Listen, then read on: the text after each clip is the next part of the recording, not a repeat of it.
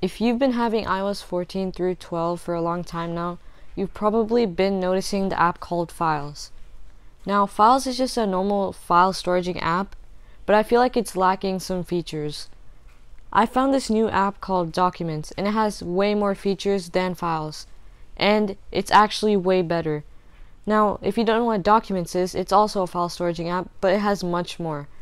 Documents is made by Readdle, and you can get it from the link in the description, and it looks something like this. Now I'll show you why you should switch to Documents. Now, when moving to a new app, you probably don't want to have to move everything right away. And this is the great thing with Documents, because you can access everything just from this app. If you see here, there's your files, Apple files. You can also access your iTunes files if you connect your phone to iTunes. And there's also your photo album. So you can view everything here. And also you can download stuff. Well, that's just a different thing. But if you go ahead and click on connections at the bottom bar, you can actually see much more connections that you can add to Documents. So what we're going to do is just click on connections at the bottom, and then we can add a new connection.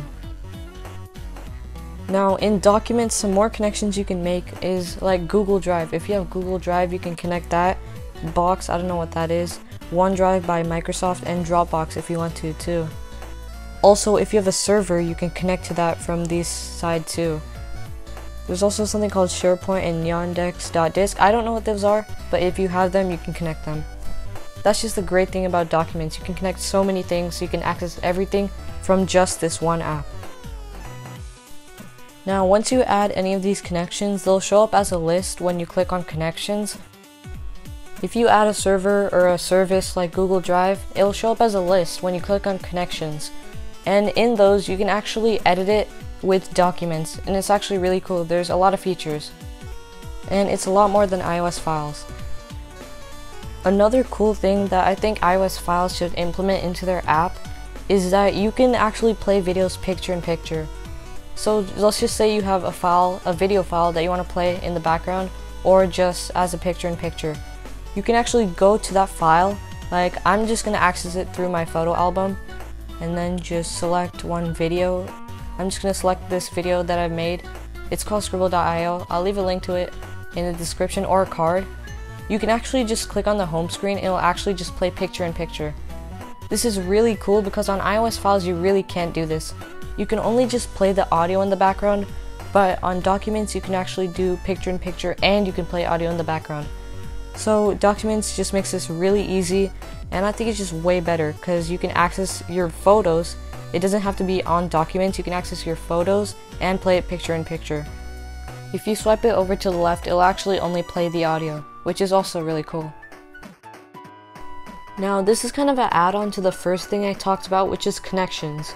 If you want to access these files, these exact files from anywhere in the whole world with your computer, you can actually connect this to your computer by clicking on connections again, and then there'll be a little computer option which will actually generate a code which you can access onto your computer. So just go click on the bottom bar and then just click on connections, and then just click on computer with that little red symbol, and it'll generate a code which only you have, and you can enter into this website that shows here, docstransfer.com, and you can just access the same exact files that you have on Documents on your computer. So you can actually transfer photos from your phone to your computer like this too, which is also really cool because you have to do that with iTunes by connecting a cable, so it's just easier with Documents. If you work with files a lot, you've probably heard of FLV or MKV files, and these are actually not supported by iOS files, so it can't read that. But if you have Documents, you can actually read these files, and it actually runs perfectly fine. So I have 4 videos in this folder, which all are not supported by Apple. Now these are FLV, AVI, MKV, and WMV. These actually run and they play normally, and you can see this. If I tap on it, it'll run. It's just the video I just recorded, and if I test these other 3 out, it actually works. Now, even if you have photos, there's some photo types that iOS files cannot read, and there's some just other types of files that you cannot read. Another file type documents can read is HTML files. It can actually read HTML pages. Now this is just a bonus thing, but Documents actually has its own built-in browser. Now the automatic browser it uses is Google, but you can actually change that if you click on settings at the top left.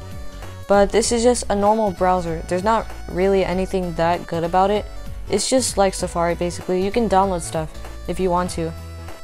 And I also have downloaded stuff. This is just my game that I've made. It's on Windows. I just downloaded the RAR file, the zip file. But that's just demonstrating the downloads. And also, if you actually click on the top right, there's actually 3 dots, and you can edit the page more, or not edit. You can save it as a PDF. You can do more than on Safari. If you see here, save as a PDF, save page. But other than that, it's just a normal browser. Now, if you're going to be downloading a lot of files on this app, you might come across zip files, which are just compressed files, which you can use to download folders. Now, I have a zip file on my page, which is actually a game I made. It's on mothercraft.com, and the link will be in the description. But you can actually download a zip file if you have a Windows computer, or you can do it on your phone too, which I'm just going to be demonstrating. But it actually gives you a zip file, and on Documents you can actually unzip files without even just doing anything. You just tap on it and they'll just unzip. So it's ready now, and if I tap on it, it'll just unzip itself, and you can view all the files. Now, one thing I use mostly from this app is connecting to servers. Now, to do that, you can actually go to connections, and like I've said before, is adding a connections, and I want to talk about these 4 types of servers: WebDAV server, FTP server, SFTP server, and Windows SMB. I personally use the Windows SMB a lot to see my files that I've stored on a shared local drive. Now all you need to do is just add the login password and the URL, which is basically your IP, in there, and you can actually access this server. If you have a server at work or just anywhere that you want to access, you can just put in the URL if you have it shared or port forwarded, and then you can just access it from anywhere in the whole entire world, which I think is awesome because I don't really have to keep on connecting a hard drive to my computer or my phone, or I don't know how I'd connect a hard drive to my phone. So this is just really easy to access all of your files from a server.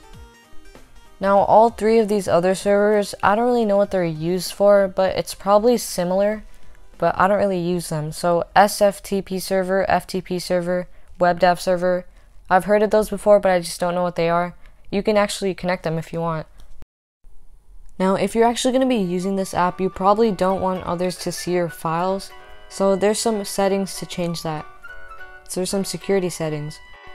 From that, you can put like a passcode and Touch ID and stuff like that. Now, to get to these security settings, you just have to click on Settings, which is at the top left, and then click on Security. Now, there's a passkey lock and Touch ID. I recommend not enabling Require immediately, because if you accidentally just click the home screen, it'll immediately ask you for a password, which I don't really like, so I just keep that on off, so it just requires for a password when you've like closed it or you turned off your phone. If you've been looking at the bottom, you might been seeing a VPN, and yes, Documents actually has their own VPN. Now if you actually click on it, it says that there's a start button. You can actually click on a server and you can access basically any country. This is really cool, but the fact is you have to pay for it, or you can only get 50 megabytes free every single day. Now 50 megabytes, that's not really that much, because if you're watching a video, it'll just go down really quickly. These are all the servers you have, but if you want to pay for this service, it's actually $80 a year. So if you want to pay for that, that's cool, because it has a lot of servers that you can connect to. There's a lot of countries. If you're worried about safety, you can just look at their privacy policy and just read that. But the free version of the VPN is not that usable. Now, the iOS Files app is actually really good for what it's meant to do. I'm not saying it's bad or anything, but Documents just has way more features. There's like a built-in browser, a built-in VPN. There's just more things that you can connect to it. You can access everything just from the app. So if you decide to use this app, please leave a like and subscribe, because I make videos like this once a week, So just turn on notifications so you never miss another video.